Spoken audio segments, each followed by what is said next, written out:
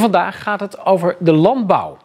Nou, er is veel te doen rondom boeren, vooral als het gaat om de uitstoot van stikstof. En de provincie speelt daar een belangrijke rol ook in. Bijvoorbeeld als het gaat om het uitkopen van boerenbedrijven die vlakbij natuurgebieden liggen. Ja, en daar gaat het dus ook vandaag over in onze verkiezingsbus. En die stond vandaag in Woudenberg.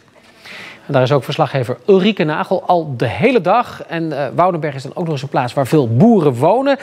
Ja, Ulrike, hoe gaan zij volgende week stemmen? Ja, Woudenberg is zo'n dorp met zo'n 14.000 inwoners. Zo'n 80 tot 100 boeren, vertelde vandaag iemand die in de bus kwam. En er waren inderdaad best wel wat mensen, ondanks het gure weer. Want het regen en sneeuw wisselen elkaar ook vandaag alweer af. Dus aan hen heb ik ook wel even voorgelegd van... Hebben de Woudenbergers wel zin in deze verkiezingen? Gaan ze wel stemmen? En wat zijn dan de thema's die hen interesseren? We hebben 2 N-wegen die dwars door Woudenberg lopen. Dat is belangrijk voor ons. Met name omdat er straks in Maarsbergen een tunnel komt en dan wordt het hier nog drukker.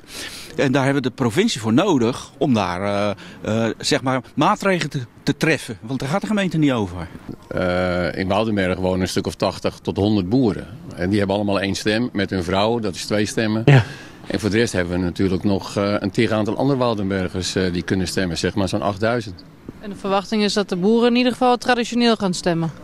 Nou, niet allemaal. Ik denk dat CDA ook stemmen verliest aan de BBB. Woudenbergers blijven ook vaak in hun gemeente wonen. Kinderen van kinderen van kinderen. En die zijn zeer betrokken bij wat er hier gebeurt. Nou, ook traditionele stemmers? Veel SGP?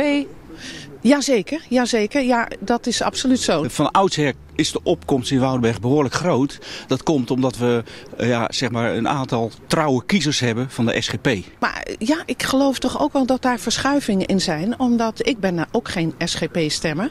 Ik ben een humanist en dat heeft in dit dorp ook een plek. En dat vind ik wel heel mooi. We hebben ook elke dag een stelling op onze site en in onze app. En dit keer is die: de provincie moet natuurgebieden uitbreiden, ook als dat ten koste gaat van landbouw. Ulrike, hoe wordt daarop gereageerd?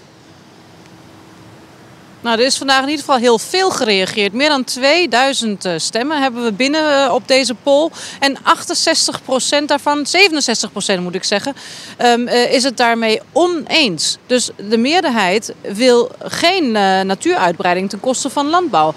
Zo'n 28% is het ermee eens, maar dat is maar minder dan de helft. Dus de meeste mensen willen dat eigenlijk niet, dat die natuur wordt uitgebreid. Maar zo'n stelling kan natuurlijk maar een heel klein stukje van de werkelijkheid afbeelden. Het is eigenlijk alleen maar het vertrekpunt voor de discussie. Want die hele landbouwdiscussie draait om heel veel meer dan dat.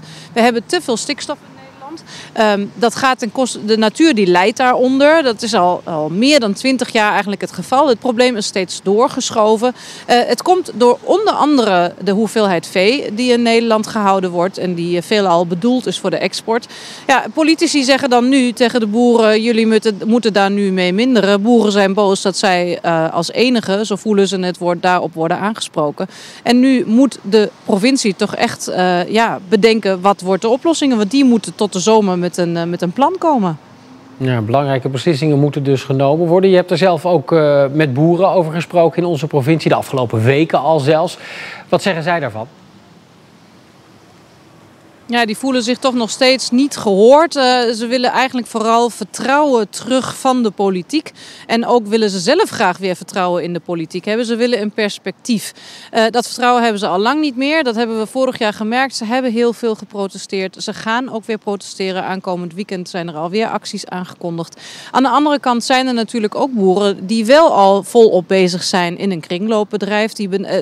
Kringlooplandbouw heet dat dan. Die aan het nadenken zijn: hoe kan ik de natuur integreren in mijn bedrijf. Dus die zijn er ook. Er is best wel een tweedeling. Er is een grote middenmoot die helemaal niet meer gaat praten. Die een beetje onbereikbaar is geworden. Dat wordt een lastig pakket. Dus de politici moeten dat eigenlijk nu wel opvangen. Want de boeren denken: ja, eerst zeggen jullie doe maar meer vee. Dan ga je meer verdienen. En de banken. Daarna zeggen de politici: doe maar minder vee. En nu willen ze toch eigenlijk echt weten waar ze aan toe zijn. En dat betekent dat de provincie echt met iedereen om tafel moet. Maakt niet uit wie er straks eigenlijk in de Staten terechtkomt. Met de boeren praten, met natuurorganisaties moeten gaan praten om te kijken hoe natuur en landbouw echt door één deur kunnen. Ulrike, dank je wel voor jouw uitleg.